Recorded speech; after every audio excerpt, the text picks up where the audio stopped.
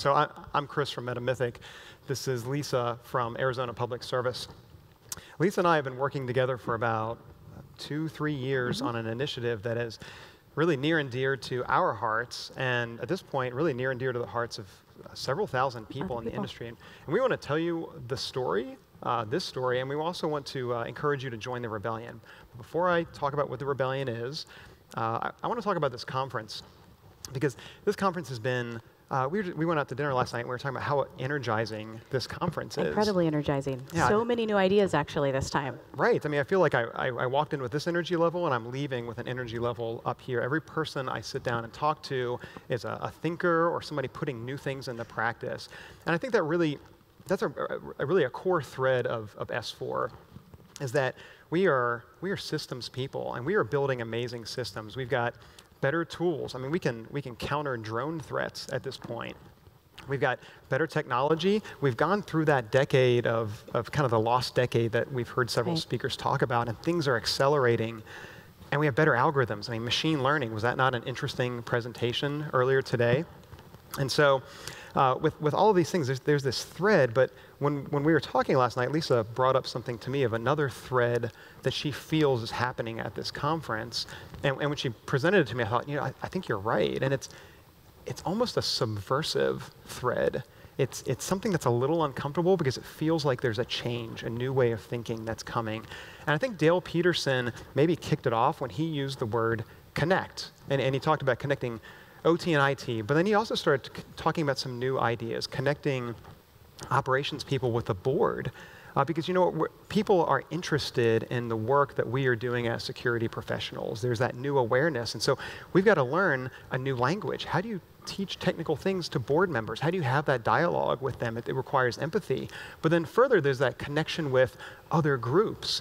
And that one's more of a humility connection, right? Because we're not going to those other groups, whether it's clinical psychologists or these different speakers that are bringing new ideas in from outside disciplines. We're not going to them and saying, hey, here's what we want you to know. We're actually going to them and saying, hey, what can you teach us? And so this connection thread is really interesting. And I think we're going to ride that thread a little bit with this presentation. Absolutely. Because there's another group of people that I don't know that we've really connected with. And we want to point that out. Because when we talk about our systems, there's a part of the system. So I've run EMS teams and operations technology departments. And one of the things my operators have always taught me is that the control system is an extension of them. It's an extension of their body. It's their hands, their eyes, their ears out in the field. They can reach 100 feet away or 100 miles away and control something. And so when you think about systems that way, you realize that humans are really part of the system. They're not divorced from the system. They're a part of it. And so we have to ask the question, when we're advancing all of our technology and systems so quickly, are we upgrading our wetware, software, hardware, but what about the stuff in our heads? What about the stuff in the users' heads specifically? Because these people are out in the field, and if you look at any security attack, just about every one of them involves these people. So what are we doing to upgrade them? And I've seen a couple things. One is, in one case, we don't. We look at them as stupid, right? Oh, those users, they burned me. Like they didn't use the system right, or they allowed that vulnerability to happen. No, like keep them out of the system. Not only can we not upgrade them, we think we just need a new model. Right, yeah. Right? Wait, can we get them out entirely?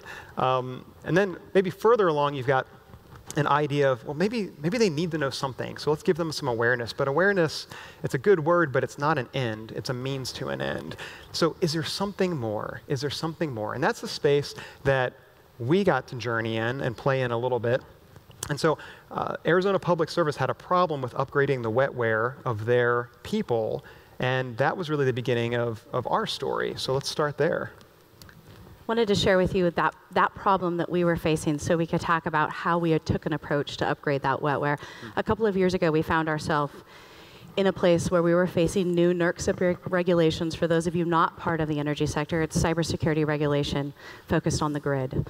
And like many companies, we were looking at very significant changes. My role was to secure a number of power plants, dozens of high voltage substations, and multiple control centers, both from a physical security standpoint as well as an electronic security standpoint.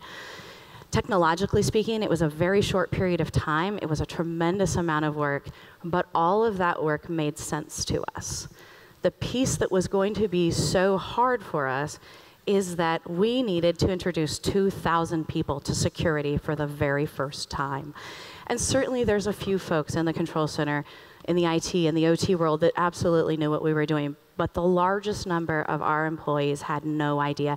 Security had never been part of their lexicon for 10 or 20 or 30 or 40 years. So we knew that that was going to be one of our greatest challenges. We set about to do all of the cool technological things, and at the same time we said, all right, let's not forget about the wetware. Let's not forget about the people. We have all of these things, this content, this information.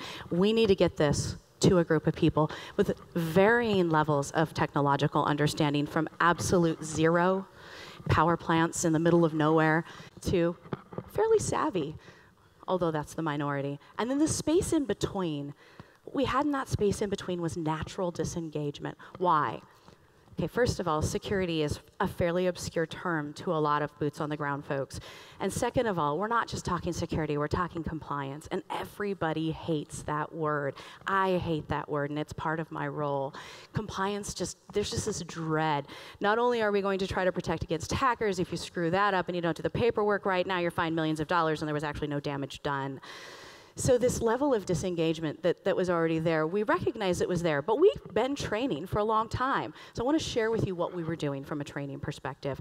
This is what I like to call a multi-purpose training platform. This particular binder is full of numerous quality processes and procedures to tell you how to do important things like patch mission-critical systems, vulnerability assessments, background checks, things that we should be doing good from a security standpoint. And again, multi-purpose, we also regularly use it to hold up a projector in a conference room. That exact binder's been there for 5 years without moving. So not only do we provide this as a wonderful training guide, we also, but wait, there's more, give you an amazing PowerPoint presentation, 40 or 50 of the most scintillating slides you have ever read, pillow included, bullet after bullet after boring bullet. And at the end, because this is important, we're going to quiz you 10 really important questions that will assure us you are now fully prepared to defend our most critical of critical infrastructure. So is this what your people looked like after this kind of training? A little bit. A little bit? A little bit, okay. yeah. Except for there's probably one on the ground somewhere there that might be missing. Yeah. Okay, so how do you know that? We essentially know what the engagement looked like for this training. Okay. So I'd like to share our engagement numbers with you. When we're talking about engagement, the Kirkpatrick model of engagement tells us that at the bottom level, we have a level called disengaged. Disengage actually implies active. I am actively trying to get away from you. This actually happens to me in the elevator at work, by the way. People know what I do, and they actually sometimes leave when they see me. Yeah. Active disengagement. I've opened the training on my computer. I have moved it to my second, third, fourth, or eighth screen, depending on if you work in operations or not. I have minimized it, and it is going to run over there. And when I am all done, I will click, yep, I'm trained, and I will move on. That is an active level of disengagement. I have tried to not participate. Has anybody ever done that? I've done that. I've totally done that. 1/3 of our workforce is essentially at this level of active disengagement. So these are people who have found actual motivation in avoiding training. It's pretty phenomenal. If only we could turn that to something else. Let's go to the next level, not engaged. So not engaged seems like it's the same thing, but it's not. It's a bit more passive. Not engaged is, I've opened the PowerPoint. I know there's 10 questions at the end. I'm going to click so fast through this PowerPoint. You have never seen anybody click this fast. I will pick up the smallest amount of information that is necessary, and I will take that test, bam, and I will get back to whatever it was I was doing. Almost 2/3. Well, who does that leave? It leaves my favorite people, the 4% who are engaged, the people who have opened the PowerPoint and said, boy, security looks like an important thing. I'm going to sit here and learn something valuable. I love these guys. And I'm going into battle with 4% of my workforce. 60% of the folks don't know we're at war, and 36% of them have deserted. This is not great odds, you guys. This is where Chris and I came together. We said, this traditional way of training is not working for us. We've got to do something different. We need a new solution. Yeah, so this is the space MetaMythic likes to work in. And I can describe how it works, but I think it might be easier if you describe it for me. So let's get ready to say things. Okay, let's get ready to interact. I know it's your favorite part. Okay, call out. First person, just call out as soon as you know what I'm talking about, okay? I'm going to describe something. Okay, current TV show on two parties. On one side, people with shotguns and machetes. On the other side, the walkers. Walking Dead. Wow, that was Holy, wow, how did you know that? Okay, I didn't even give you all the facts. So let's just go back a little bit more in time. So let's go back maybe 10 years. It's a book series, it's a movie series, it's a boy with round glasses. Hey, oh, I haven't even gotten to all my facts. Okay, good job. Okay, let's go a long time ago. Yeah, way back, like 30 years, long time ago in a movie theater far, far away. There's a boy and a father who has a breathing problem. What is his? Okay, let's make it harder. What's the father's name? Oh my gosh, you guys are so good. I mean, that was a long time ago. So what's the secret here, right? These are facts. And if you think about it, these are random facts that we're remembering. If you think about it, there's a clue in storytelling. Because we just had the holidays. Did you sit around your table and did you say, oh, Lisa, I guess we got off the airplane. I drove here at a good 45.6 miles per hour. As did this I. turkey is a fantastic 127 degrees Fahrenheit. Do you want me to convert that to Celsius Yes, for you? please. Okay, Thank you. that's not how we talk to each other, right? But we put that stuff in our PowerPoints and we put that stuff in our bullet points and we expect people to engage. What do we do around the table? We tell stories. What have we been doing for 500 years with fables? We're telling fictional stories that teach children truths. Go back 2,000 years. If you've been to Sunday school, the Good Samaritan, do you know that story? It's a fictional story that teaches the truth. We could keep going back, and there's this common thread. So it's a new problem that you had, but it's an old solution. So the thing, though, that we do is we tweak it just a little bit. So instead of the entire story being fiction, we apply fiction to reality. And so where does the reality come in? And that's the heroes of the story. So our heroes are these people, okay? It's the people out using these systems. And you might say, well, what is our role as security professionals? It's a very important role. It's the sage, okay? You all are the people who have the 10,000 plus hours of expertise that these people will not ever have. You are the ones out fighting the battles who have had the battle scars, but there's not enough of you, okay? You can't stand over the shoulders of every single person out there. You need more people walking by your side. They don't need the same skill level as you, but they need some skill level so they can understand and walk with you. That's these people. And Star Wars makes a great metaphor, right? Think of yourself as Obi-Wan Kenobi or Yoda or your favorite Jedi Master. And think of these people as Luke Skywalker because they start out a little bit whiny and a little bit reluctant. But you know what? If you can call them to a higher purpose, they can really do some amazing things. And so that's the fundamental. We make the learner the hero of the story. Every hero needs enemies, and we have them. Yeah, don't get scared. Okay, so there's a lot of enemies out there from script kiddies to nation states. So instead of trying to pick and choose, we use fiction. So this lady looks like one of your employees will tailgate into your physical security perimeters, where you have your protected assets, and then do damage. Or this robot character is really good at attacking physical defenses. And then everybody knows the flash drive. And this one actually is equipped with legs, will walk up to your employees, issue siren calls, and get them to pick it up and plug it in, okay? These are just a few of the characters, but the idea is that every hero needs to learn by building their skills against characters, okay? So what do we call that? Applied fiction. We take truth, story, we make the learner the hero of that story, teach them why things are important, show them the respect of teaching them why, and then suddenly magic happens. The problem is, the way we did this in the past at MetaMythic was instructor-led training, theatrical type experiences where people were involved physically around a table and learning and being involved in acting and things like that. That was going to be a problem for APS. So can you talk about that? Absolutely. If you think over the best training you've ever had, it likely had 3 elements. There was probably an instructor in the room with you imparting some kind of wisdom and knowledge on you, also giving you feedback, helping you, guiding you, correct answers, you get positive reinforcement. Incorrect answers, you get reasoning why. An instructor is a huge part of our learning, which is why electronic learning doesn't typically work very well. The second thing that you had is probably an immersive learning environment. You were brought fully into the learning in that space. And the third thing you likely had was some form of simulation. It could literally be a simulator. It could be a whiteboard. It could have been simply a tabletop exercise, but something that allowed you real-world application. Those are the three things that were the keys, having been a former trainer myself, that I was extremely worried about when we talked about online training, because my experience was a terrible PowerPoint.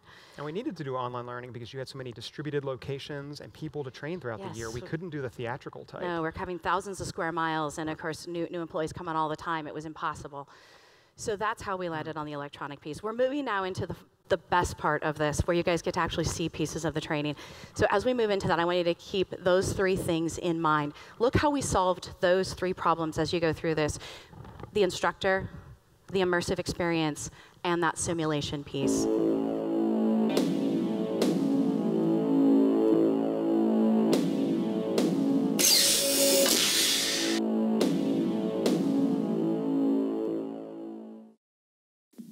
Welcome to WarCore.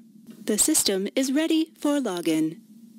I will now access your records. Your user has not logged in before.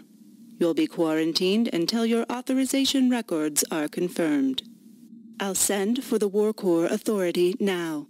Alerting Stanley. I was laying in my desk, ready for a boring training, and I went, WarCore? Bam, I'm awake.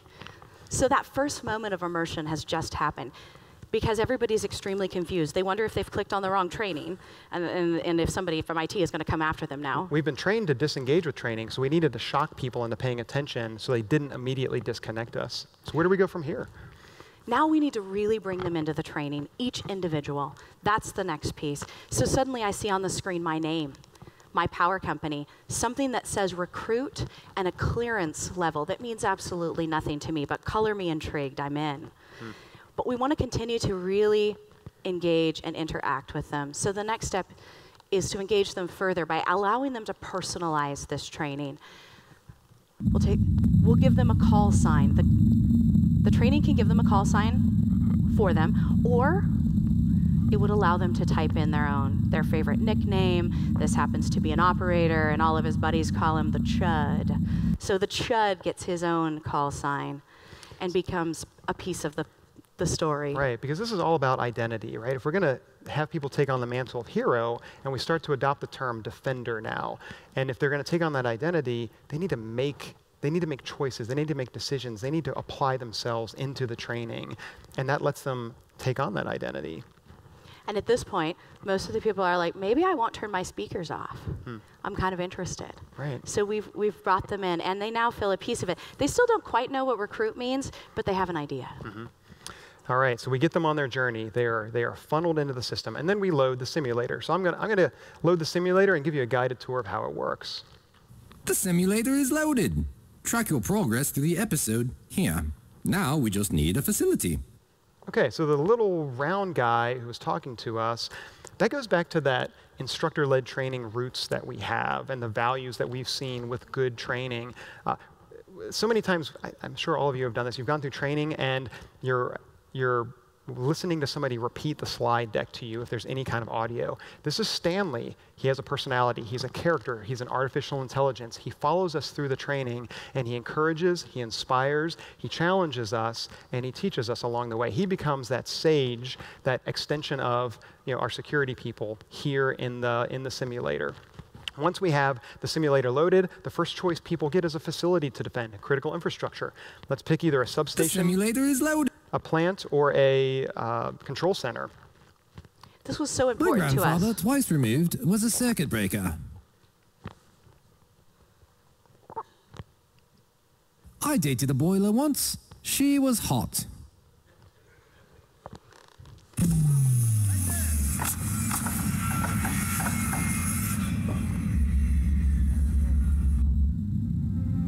Excellent choice, Cadet. This is one fine facility. So brain psychology teaches us that if we engage emotion at the same time that we're learning, we're far more likely to remember and recall what we learned. And so One of those emotions that we want to take advantage of is humor. And so I heard some laughs out there.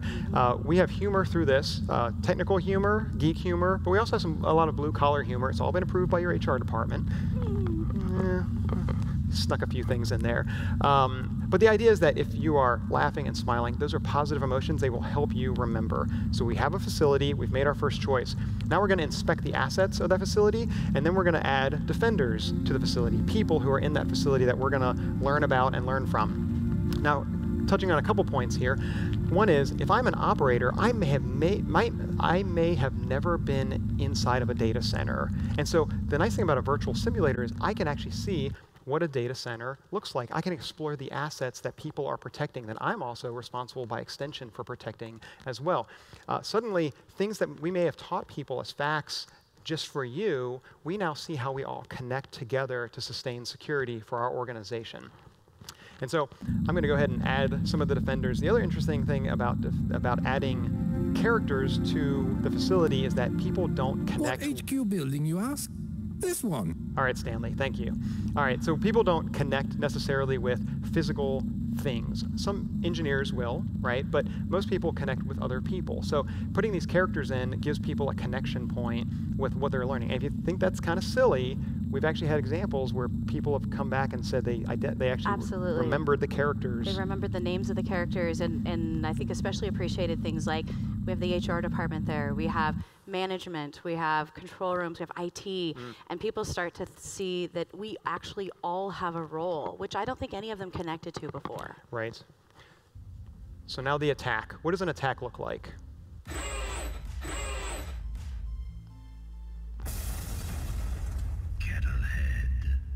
All right, so this is a kettlehead. Anytime we introduce an enemy character, we do what we call a slam down screen. And that's to let our heroes learn about who they're protecting their facility from. When the facility is first loaded, it has no defenses installed. And so the robots, whenever they teach a new attack, they do lots of damage to the facility. And so we'll see what happens here. Ready yourselves. This is one of the advanced force robots. Everyone run! There's no lock on the door.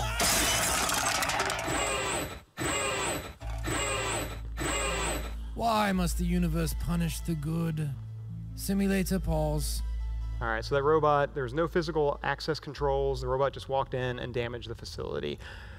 Okay, what are we going to do about this? Well, let's teach people about the defenses. And so we'll teach them what are the defenses that we use. And so somebody who may have badged in every day for the past 20 years actually has a why now. Why is that badging in process important? Why does that system even exist? Why is it important not to let people tailgate me in? What is my role in that? So we've got 3 systems we can install. We've got a badge reader, the HAL 9000 eye scanner, and a Kraken body shape sensor. Latest technology. Don't tell anybody about it yet. Still top secret DoD stuff. Okay, I need a vote. Just call out if you want the badge scanner. Nobody. Okay, how about the HAL 9000? I know what they're going to vote for. Couple HAL 9000s.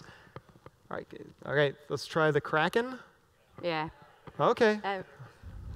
The Kraken's so cool. Yeah, the Kraken. Yeah. Robots and water. The good mix. So this is a identification system and an alerting system.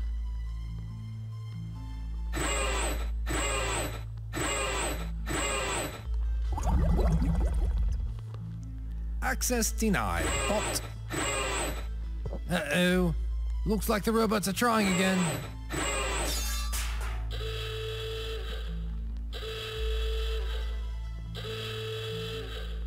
Alerted and defended. Rust in peace, robots. So show the attack, teach the defense, let the person customize their facility. So we roll through these fairly frequently. We have about 12 attacks that we teach. I'll show you 2 more examples. One is the classic USB drive.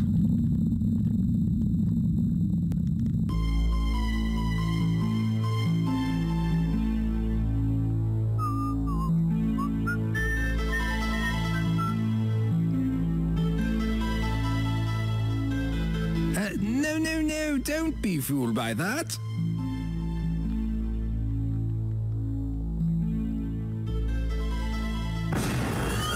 Flash spot.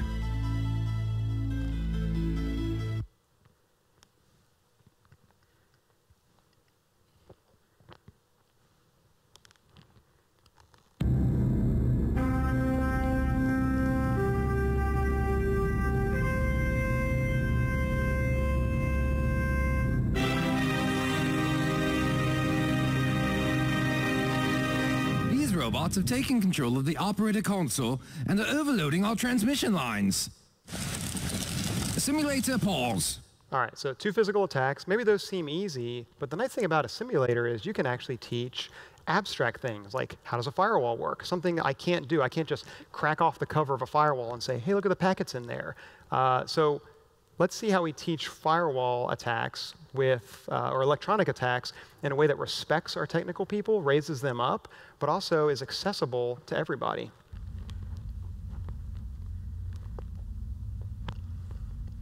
When computers communicate with each other, they send messages in small packets called, they're called packets, right? Here's a packet now. Before, this packet would have gone straight through to our servers. Papers, please. Hello, I'm from the corporate reporting server, and I'm headed to the control server.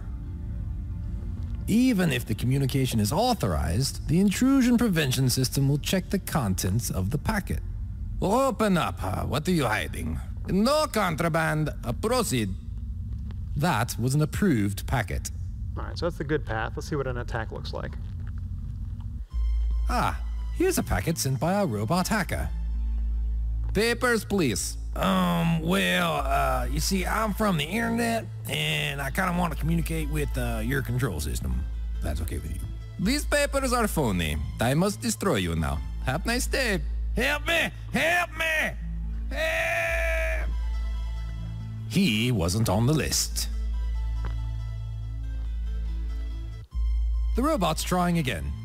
Some attacks can trick the firewall into letting a packet through. Papers, please. Howdy, you can trust me. I'm from the corporate archival server.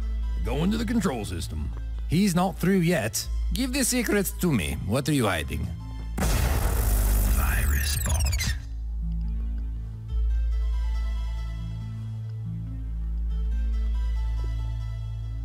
Hey! Oh, that's smart. Oh! Ow! Oh! Terminated. Nice job, firewall. And that ends the chapter. It's duty time. So now we have accessible training for every level of employee that has to deal with these systems so they understand why. Each chapter covers a topic, and then at the end of the chapter, we get into a testing side. You want to talk about that? Absolutely. So no more 10-question quiz at the end. We now actually gauge learning all the way through in 40-plus moments of learning where they accumulate points as you go, which helps you to level up to the next level. So there's interesting and terrible answers. There's feedback when you get an answer correct. You get points after each one of these. And instead of just 10 questions, I now have data behind each one of these to see if employees in a certain employee group or in a certain location might need reinforcement on some specific concepts that are perhaps more foreign to that group than another group. This piece of it has been very significant for us. We also chose to not have a passing score, a certain threshold you had to cross to measure learning, because we were getting the data that we needed to reinforce ongoing, for the long term, that training. So we've taken a fear factor away from people, which to me is actually very important. They're no longer afraid of this training. They can simply engage in it. This screen is what you ended up with at the end of each one of these chapters. Fun fact at the bottom, you get to see every place that you have a choice. What did your colleagues choose? How many chose a power plant or a control center or the Kraken sensor or the HAL eye scanner? Most people chose the Kraken. The Kraken is incredibly popular, especially in IT circles. Yeah. Not as much maybe in the power plant circle, but certainly in IT. So let's go back to our engagement. 1,800 people have taken this training now, and I want to share with you our engagement numbers. This was a pretty radical concept. I sort of was hoping that if I could hit 40% engagement, I wouldn't be fired. That was my goal, lofty goal. Disengaged numbers were at 4%. I swapped my engaged and my disengaged. 4%. Essentially 5% of people are going to hate absolutely everything you do. Engaged, not engaged, at 13%. Here's the number that matters. Engaged. 83% of our employees engaged. We were blown out of the water by that statistic. Not only did they think that they understood the training, it was the best training that they'd actually ever taken for many of them. So they were interested in it. Did they take on that identity? Absolutely. It became who they are. I got text messages and phone calls. People regularly say to me, I'm a defender. They've joined our rebellion. I actually got this text message from a senior executive. It's been an incredible experience for our employees. So wrapping this up, what do the robots not want you to remember? 3 things.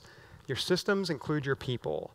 upgrade them to. It is possible. And it's possible especially if you use what is innately human to us, story, and blend fiction in to fill in the gaps. And then finally, you are the sage. Your people are the heroes. So if you walk out of this theater with those three concepts, then we would welcome you to the Learning Rebellion with open arms or fist bumps or whatever's natural to you. I'll leave you with one thing. If you're still not persuaded or if you want to see more, join the rebellion. On your way out, one of our colleagues is going to be passing out these access cards. We've made this training available online to try it out, to go through it, see how it works, see all 12 attacks and defenses, and become a defender yourself.